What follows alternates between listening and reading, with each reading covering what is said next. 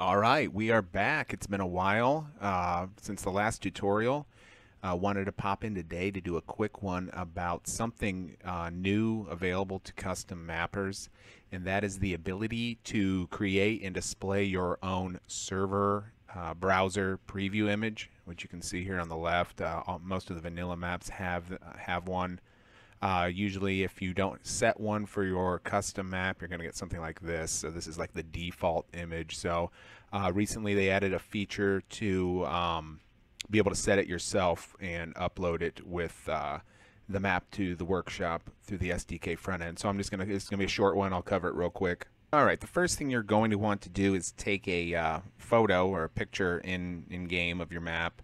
Maybe a little scene that kind of represents the feeling of the map or something to identify it. I picked this one to go with, and then I'll show you here. We'll just have to edit it because it's a very narrow window that you probably saw in the example I just had.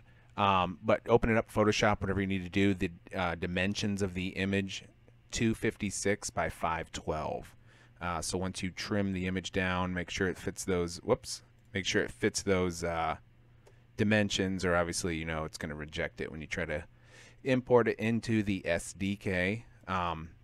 Once you've got that, you're going to save it as a TGA Targa file, which this one is I've already got it on here as a Targa, but you can name it whatever you want, it doesn't matter, but you're going to save it as a Targa. You only need to do it as the 24-bit. We don't have any alpha maps to worry about. Once you've got that saved, we'll flip over to the SDK and we'll show you how to import. All right, once we have the SDK opened up, we're at our map, we are going to import the server browser preview image. A little catch here though, we're not going to, if you watch some of the other tutorials, I usually tell you to import it to the maps package. We aren't going to do that. This image has to be in a package. It doesn't necessarily need to be its own package. With this pool map, I actually have a separate package with a bunch of stuff in it that the pool map uses. You can upload the package, the UPK as it's called, to the SDK front end. You've been able to do that for a while, but the image needs to be saved in a separate package from the map. So if you don't have a separate package for your map, you just make one, you throw the image in it, and that's all that's in it. No big deal. It'll be a real small package. So I've already got mine imported, but I'll just demonstrate real quick. And if anyone's a little rusty about it, you just find the image that you made. We just did in the Targa image we just made in Photoshop. We'll go ahead and import it. And like I said, you don't want to save it to the maps package, so you can name it whatever you want. My particular one is called pool props, so name it whatever you want, and you can give it a group if you want to. You don't have to. Down here, a couple things you need to remember.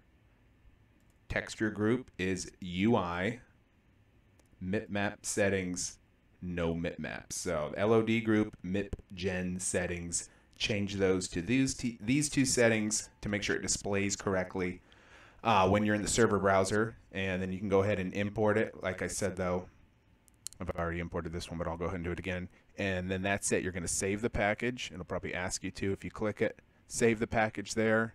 I'm not going to. Like I said, I've already got it in there. And then you're done. That's it. All right, on to the next step. There's a lot of little tedious steps here, but you do this once or twice, it'll be like second nature here. So the next step is we need to, and you probably already do this if you've made a map before, you need to make your config file for your map. Most people upload these with their map to the Steam Workshop. I know a lot of you put a separate download for like servers, things like that, and you upload this normally with that too. So if you're not familiar with these, I'm going to put a couple examples in the description below. I'm in the Green Army Men game type here, so I'm going to be editing that for this particular example, but I'll put a vanilla map config file down below so you can download it too. The only thing you're really worried about on here, most of the stuff's self-explanatory as far as the config stuff goes, the name of your map, how you want it to display when it's in the server browser, or I'm sorry, the loading screen and the server browser. And the main thing we're worried about for this tutorial is this line right here. So What you're going to do is you're going to plug in right here the reference to your image we just imported. So an easy way to get the actual complete file name of where that is, we find it in here. This is the one I imported earlier. We can right click on it, grab the copy full name to clipboard, and then what you can do, and you'll see in here, I'm going to paste it over here to the side. What I need is the part that's inside the quotes. So if I cut out the part that's inside the quotes, I toss it in right here, which I've already done. I paste it in the same thing. I don't need any of this. But this is the reference you need right here. So the images stays. The part we copied out of the SDK path to this image, it goes right there. The rest of this, like I said, is pretty self-explanatory.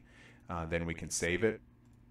And if you're making a new config, like you've just created one, or maybe you've renamed another one, you need to do save as. You need to make sure when you save it, this becomes all files. All right, .ini goes on the end. Switch that to all files. Otherwise, it's going to save it as an actual text file, and it will not work. So that's how you would actually save it for the first time, or if you were renaming it or something like that. So we'll go on to the next step, and that would be uploading the map to the workshop through the SDK front end. All right, as most of you probably know, to launch the SDK front end correctly, you need to do it through Steam now. So we click on it, we get the SDK play, we get these two options, and then we want the front end version. And then in here, this is where we would actually set up, and this, you can see I've already got this one all set up. I've actually added, I've got two different game types for this map. So I've got TE and SU, but normally maybe you would just have TE. This is where I add my pool props UPK, which is this is the package that contains the server browser image. And this one happens to contain a lot of other things too, but maybe yours just has the server browser image, not a big deal. That'll work just fine. And then here is where I add my config files.